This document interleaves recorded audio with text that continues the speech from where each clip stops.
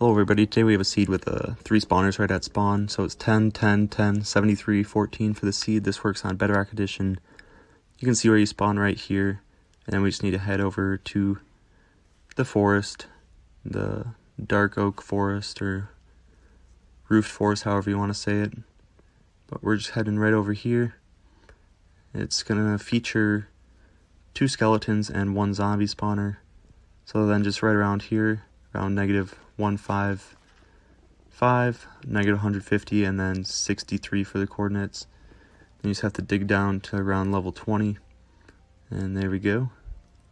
And here you go.